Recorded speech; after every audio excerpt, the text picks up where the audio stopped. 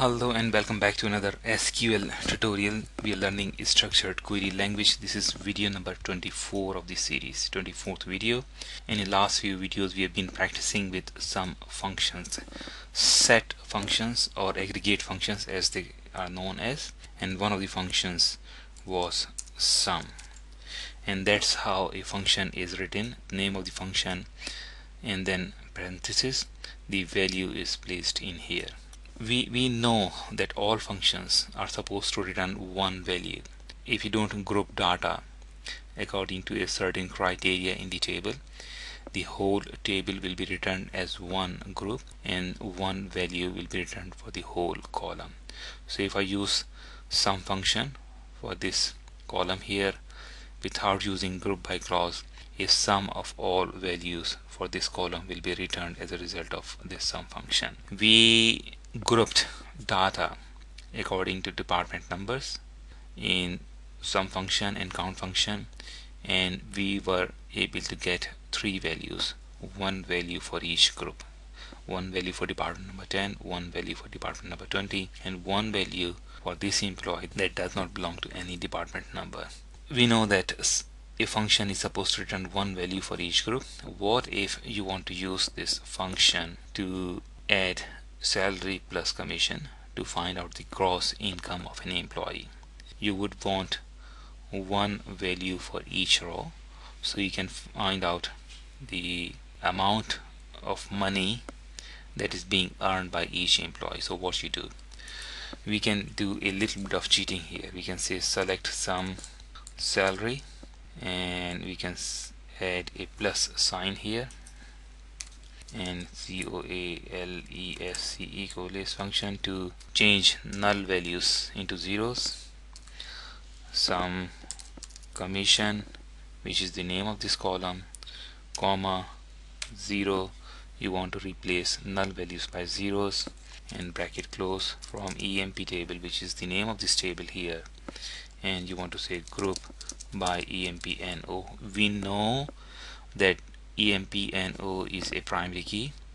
It is a unique identifier for this table, and employee number cannot be repeated, and the column cannot contain a null value because it has primary key restrictions.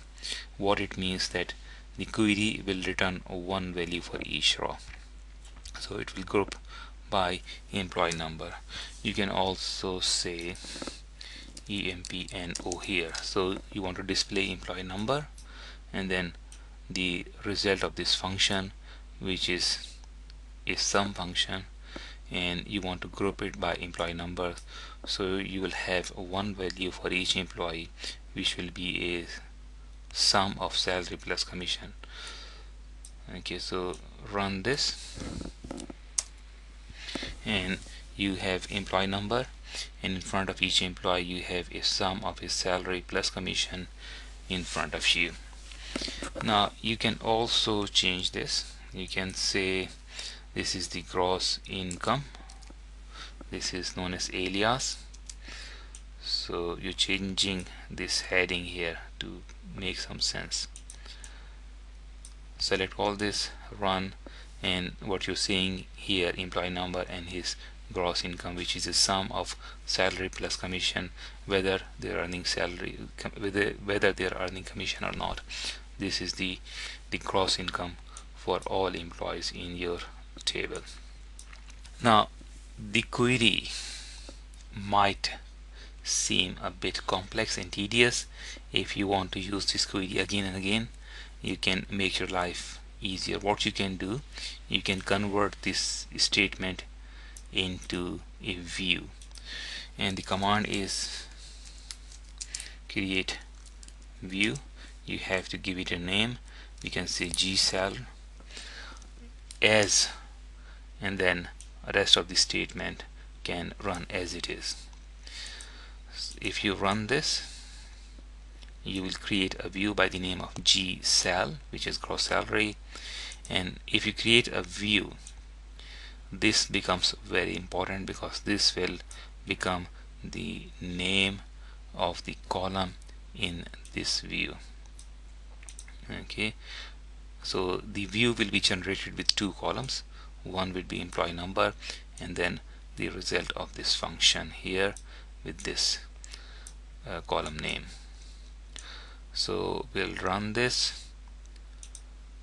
View created. If you look at your database, okay, so data dictionary view, which is known as catalog cat, you should have a view by this name here, G cell.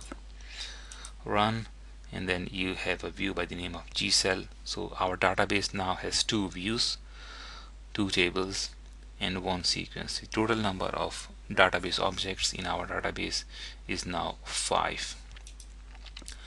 Now you can simply select asterisk from G cell, and it will actually run this query. Every time you run this query, it will actually run this. A view is a logical structure. It does not store any data on its own. It just stores query. Now once you have created a view, you can use some other functions. So you can say maximum G income from G salary from G cell. This is the name of the column. So you want to find out the maximum salary that is being paid to any employee, and the result is $9,000. Now you can also try and find out the name of this person, but you'll have to use subquery. It's not time for us to use subquery, but for the sake of interest, I'll just show you what it is. If you find it hard, don't pay attention to it right now. We'll come back to it. Last name, we'll say F name, which is the name of the column in the employee table, and L name, last name of the employee, EMPNO, from EMP, where salary in. This is another type of statement, and we'll say select maximum G income from G cell. So we're using a view and a table. So subquery runs first. It will result in this value, and this value will be used to display the first name, last name, and employee number of the employee who is earning maximum income from this in this view. Okay, run this, and Michael Jackson is the name of the person. His employee number is 1007, who's earning $9,000. So you can also confirm that. Select asterisk from EMP. Our table is small enough for us to confirm our the result of the data. Michael Jackson is earning $9,000. He's not earning any commission, and his salary is more than sum of salary and commission of any other employee. Thank you very much, and I'll come back again.